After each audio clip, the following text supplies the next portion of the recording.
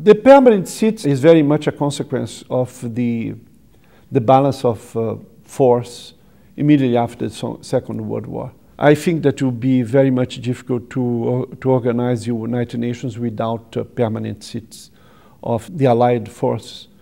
And my personal opinion is that it would be a risk to eliminate permanent seats. I think that what is necessary is to broaden the number of permanent seats or to establish alternate permanent seats. And, but they give a certain relevance to the United Nations. I think that, I think that the permanent members continue in the 21st century to be necessary.